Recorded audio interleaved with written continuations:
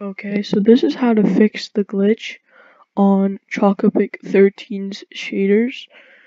Now, this is a very simple fix, and I'm not gonna talk for very long, but yeah, this is just a super simple fix if anyone has this glitch. So, yeah, so say you're just chilling on the ground, you installed your new shader, and you look up and it looks like this. It grabs everything from the ground and twist it around. Even if you looked at just grass, it will completely mess up the sky. And you might be wondering, oh, what do?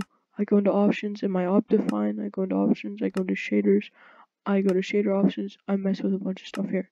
Don't mess with any of that stuff.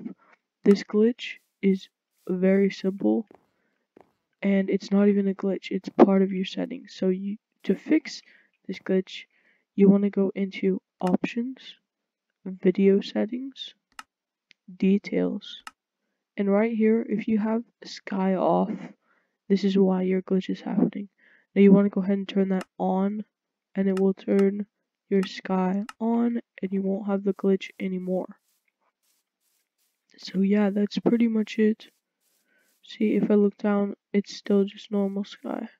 So yeah, that's pretty much it, and I'll see you guys in the next video.